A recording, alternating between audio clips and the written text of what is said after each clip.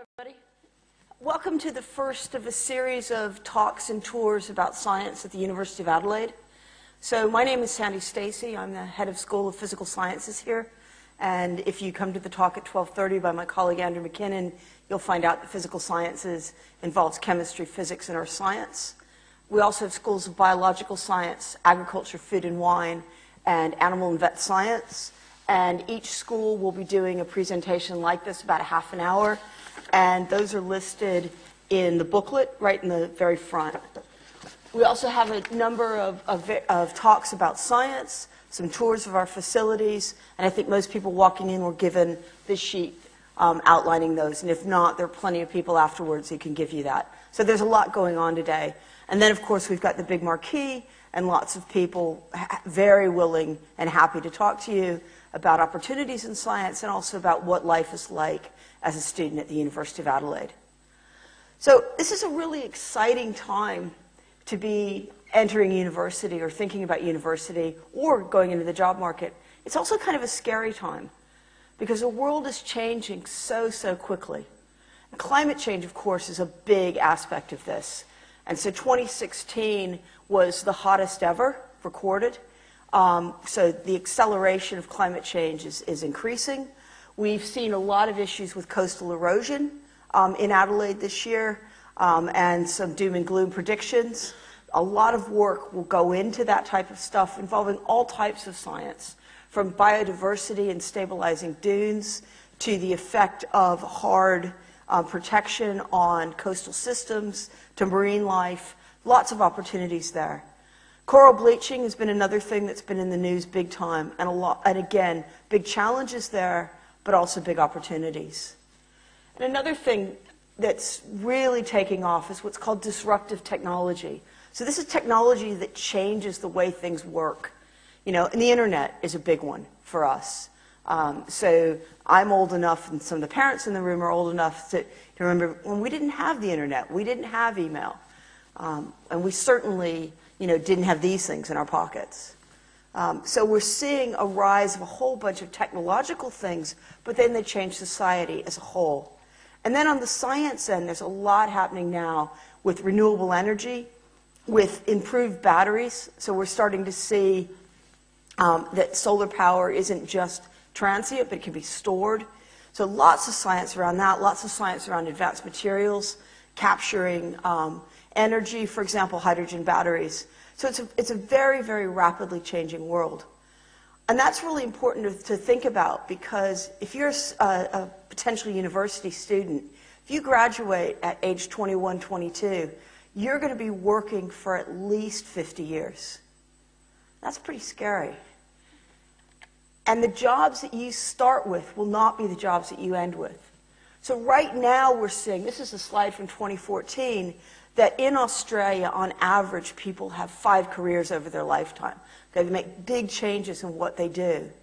Okay, think about how much more that's going to change in the next 50 years or 55 years with all these disruptive technologies and with these big global challenges. So here are just some ideas of jobs that didn't exist and exist now. iOS developer being number 1. This is from LinkedIn, by the way. So again, we didn't used to have these things in our pockets. Now it's a huge industry, and it's already starting to wane. So the last time I was at the airport, half the people in the queue in front of me were checking in online with their watches. Okay? So in 10 years' time, will you just be thinking it? Who knows? Okay? So all that's going to change. Data scientist, that's something that's really exploded and will probably continue to explode in different ways. So we're surrounded by big data. And then how do we make use of that? Okay? So there's just some big jobs right now that didn't exist 10 years ago. Again, try to imagine what the jobs might be 10, 20, 30 years hence. You can't. So what you've got to do is you've got to develop skills. And another reason for that is that there are a lot of estimates now that a lot of jobs that exist today won't exist in 10 years' time because of the rise of automation. So robots are getting smarter and smarter. Our technology is getting much better. And this is an estimate, for example, from CSIRO saying that 44% of Australian jobs are under threat of automation. And some of that is stuff that we're seeing pretty commonly, starting to be pretty common, driverless cars, for example. Do you need taxi drivers when you can have an automated car that comes and picks you up and takes you wherever?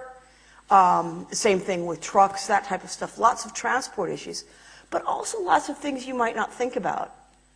Eye surgery, for example, is starting to become automated.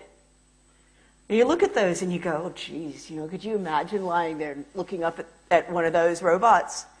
And then you think, well, you know what? Their hands don't shake. But that type of stuff, things that we wouldn't think of as requiring pretty high-level skills, are more and more being able to be automated. And so there's already stories going out, has the uprising already begun? There's talks about, do you need accountants, for example, because they have to understand the tax code? Well, do I need to go to a physical person with all my receipts and all my stuff to do my taxes, or can a robot do it? Okay, so that type of stuff. And so if you're going to be employed for the next 50 or 60 years in this environment, you've got to be able to do things that robots can't do. And that means you've got to be able to think. And so the skills that are so, so important now and in the future are critical thinking, are problem solving, are understanding data, understanding methods, really analyzing things and coming up with stuff that's new. Because robots can do the same thing over and over and over again. They can be taught to process some level of information, but they can't come up with the things that are new. Okay? And that's what scientists do. And as it turns out, these are exactly the skills that employers really value. So this is a survey of about 1,000 employers. It was done by the Office of the Chief Scientist a year ago. The number one skill is active learning, learning on the job. And that makes sense because, again, a lot of the jobs don't exist now. You can't be trained for those. You've got to come in and you've got to learn. And a lot of big employers, the government, a lot of big industry run what are called graduate programs. So they take people who've graduated from uni and then they train them in their specifics for their employment. But what they do is they build on the skills they've got. So they want the students to come with the skills, and then they can train them about the specifics. So the employers want being able to think on the job, learn on the job. They want critical thinking. They want problem solving. They want interpersonal skills. You've got to be able to work and play well together. And then things like time management, show up for work, that kind of stuff. And it isn't until you get to number 9 that it's the occupational specific skills. Okay? So if they want somebody to work in field X, you don't have to necessarily have a lot of training in that field as long as you've got the skills. Okay? And that, again, is really important in a changing world. And it's the importance of STEM skills, which is the reason that the state government is putting so much money now into STEM, into science, technology, engineering, and math. And so the state government absolutely believes that the future of the state is around having highly trained STEM professionals who may not necessarily work in STEM, but will use those skills. And so you've probably seen the announcement recently that the government has put in $250 million into schools to refurbish or redevelop facilities for STEM. They're also providing private schools with $250 million in loans to do exactly the same thing. And the reason for that is the estimate that 75% of jobs in the next 10 years will need STEM skills. Okay. So again, the government's putting a lot of money into that. In addition, South Australia is really positioning itself to be the science and technology state. So defense is a huge thing. You all know of the defense white paper, the submarine build. So there's going to be a lot of defense-related science and technology jobs. Okay? And we don't know exactly what those will look like. Some of it you can think about. Some of it will change, again, with the rise of automation. But there's a whole set of career paths in that area. And an indication of that, this is a big international company. It's based in the UK. Its Australia office is in Brisbane, and they're pulling out of Brisbane and they're relocating to Adelaide. Okay, and they do a lot of stuff with defense. They also do a lot of stuff with nuclear. And of course, we have no idea what's going to happen with the nuclear agenda in South Australia. Another thing is food. And again, the government is putting a lot of money into food and a lot of effort into supporting a food strategy for the whole northern corridor. And that involves everything from food technology to better ways of growing food, to work that we do at the Wake campus, which is looking at the conditions under which crops grow well and adapting them for changing conditions. Agriculture is getting much more technological, so we're using drones to monitor crop growth, for example. A lot of work being done in that. This picture on the bottom is Sundrop Farms. This is in the Port Augusta area where they're using concentrated solar to run greenhouses, desalinate water. So it's all essentially a closed system powered by the sun and growing tomatoes. At the moment, probably other things in the future. So again, lots of opportunities in science, but requiring these STEM skills. But again, just remember that science skills don't necessarily, you don't have to pursue a linear path. So you might study chemistry and end up going on and being a chemist, but you might study chemistry and do something else. And this is a picture from geoscience, which I'm parochial because I'm a geoscientist. And so this is from the US, where people who've gotten an undergraduate degree in geoscience, and these are the sectors they've gone on to work in. So the nonprofit, some stay in academia, government, industry, research, but also the types of jobs people with undergraduate degrees in geoscience pursue. Some stay in science, some go into education, some into policy, business, law. So again, it's about the skills and using those skills. So if you study science at the University of Adelaide, what do you learn, and why should you study science here? One reason is our programs and the variety of programs that we offer. When you come to university, you know, you're 18, 19 in general, 17 maybe. How can you really know what it is you want to do? You're interested in science, maybe you like physics, maybe you like math, maybe you like chemistry, biology, maybe you're not sure. And you come here, you don't really know what you want to do. The BSc gives you a lot of flexibility, so the general Bachelor of Science, so that you can say, well, okay, I'm going to take some biology, I'll try a geology course, I'm going to try something, a bit of physics, I'll do a bit of math, and I'll see what it is I like. And by final year, you major in something, or you've figured it out what it is you really like to do. And I'm an American originally, as you probably got from the accent. I really like that approach. I mean, I went to university thinking I was going to major in journalism. I ended up doing a degree in geology, PhD in geophysics, and now I'm head of a science school at university. So it's that kind of path. So the BSc gives you that flexibility. We've also got the BSc Advanced, which gives you a research component to it. And so this is geared more towards people who think that they want research careers, or they want to, or probably more likely to go on and do graduate work. Okay, doesn't mean that people who do the general BSc can't do graduate work as well, or that people who do the advanced have to go that way. But it has a research component, and it's harder to get into. It requires an HR of 95. And then we also have name degrees. So there are people who really do know what they want to do, and they're really interested in wine, for example. And so they go to the Wait and they study viticulture. Or they're really interested in wildlife conservation biology, or geology, or animal science. Okay? So we have those options as well.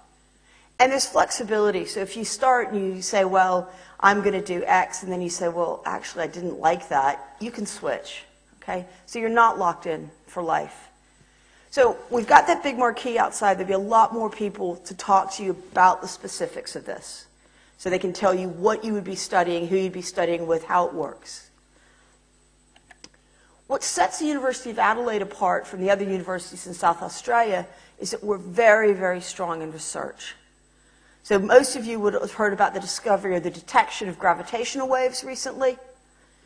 a team of physicists in my school contributed to that.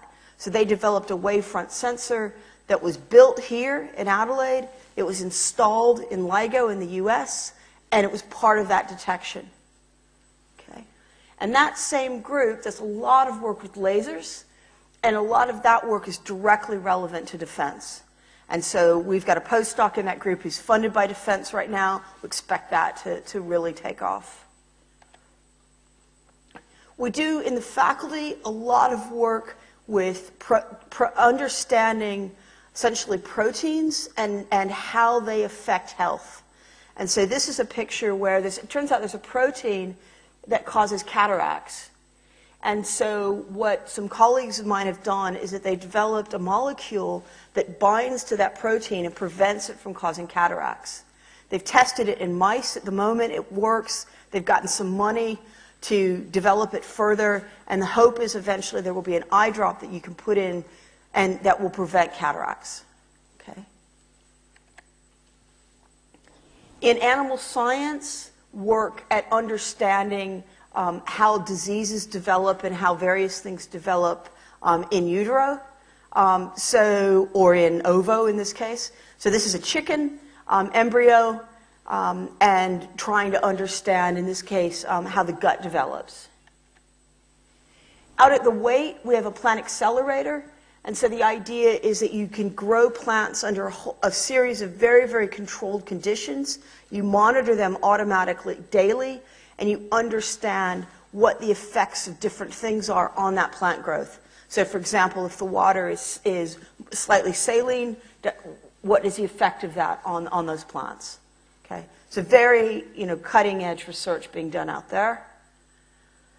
This is my favorite picture of the lot. This is a synchrotron image of a plant. This plant is a part of a group of plants that take up metals naturally. And so the green in this picture is nickel. And so these plants can be used for bioremediation of mining sites. So that you've got tailings piles, you can grow these plants, they'll pull the nickel out, so they help remediate the site, and then you can actually mine the plants themselves for very pure nickel. Okay? So that's more research that's happening here at Adelaide. And the great thing about Adelaide is that we do this really, really good research, and then we share that with the students, so that we have what's called small group discovery, where every student works in small groups with academics who are doing cutting-edge research. Okay? So you learn from the best people, and you develop the best skills by learning from the best people. We also, as a university, have a big push to be global. So we send students, we have exchange programs, we send students overseas, we have study tours overseas. A group from biological sciences came back recently with a great video from Southeast Asia. We have short programs that are overseas as well. So, it's again part of the careers of the future. It's a global world. And so we do everything we can to give our students the opportunity to get out and see the world. Employability, obviously, is a big issue. Again, a lot of jobs of the future, but where have our current students gone? Well, this is a snapshot from 1 year's set of graduates and where they've gone globally. A lot of people in Europe, Southeast Asia, some in North America. And here's a few examples. So Sarah and Peter both studied physics, theoretical physics. Sarah works for an energy company now in Melbourne, but she's basically a financial analyst there. Peter is working in financial services in Sydney, so they're using those quantitative skills that they got from physics, but applying it in finance. And as it turns out, the biggest employer of physics graduates is finance, because of the skills. Jody and Ella both studied environmental science. Jody's actually now working as an environmental scientist and is still here in Adelaide. Ella has listed their climate change professional, but she's working for Australia Ethical Investment. So she's working for an investment firm, but using her knowledge of environmental science and of climate change. Tammy did food science, and she now works for Deloitte as a consultant. Here are two recent chemistry graduates that we were just in touch with last week to ask them what their degree meant to them. So Patrick is working as an environmental scientist, and as you can see, he says, studying at the University of Adelaide helped me develop good problem solving and critical thinking skills, which enabled me to gain employment in a difficult job market. And Sophie, who's working as a technical officer for a skincare manufacturer, so fairly non-linear career. I've been able to apply the problem-solving, technical report writing, and data handling skills that I developed during my degree to the everyday requirements of my role. Okay. So just a couple of examples, again, of skills. So my advice to the people in this room, and you hear this over and over, pick a passion, not a profession. But it's really, really true, because if you study what you like, you go into what you enjoy, you'll do well at it. If you do something because you think you should, because your mother was a lawyer, or you're going to make a lot of money if you go into finance, then you're probably not going to like it. And do you really want to spend 50 years doing something you don't like? So pick what you're interested in, develop your skills. And I just want to end with a couple of comments from the chief scientist. So this was an address he gave the end of last month, because you hear this talk about job ready. And there was a very good article in The Conversation recently saying that university science is not about training job ready graduates, it's about changing job capable graduates.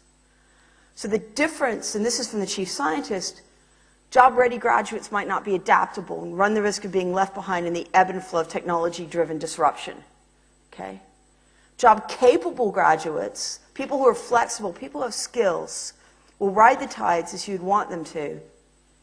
And then finally, again from the chief scientist, as long as a perfect match of discipline training to career is a social expectation, we'll work very hard to fall forever short of the goal that is simply pointless to pursue. What we offer instead is something worth having, the capacity to adapt to change and the appetite to bring it about. We're in a world of change, and as scientists, you can adapt to it and also bring it about. Thank you.